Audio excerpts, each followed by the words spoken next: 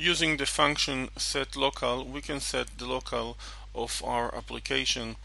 Locale means a combination of a language, a country, and few more possible values.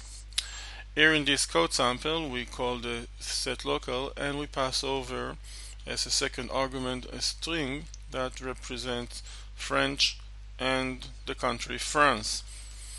Here the first argument specifies that we want to apply the new locale on numeric values.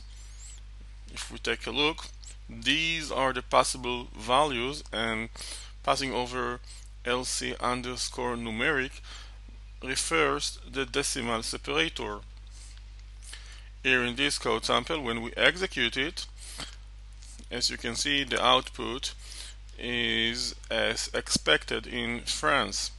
If we change here from fr to he underscore il, then we shall get an output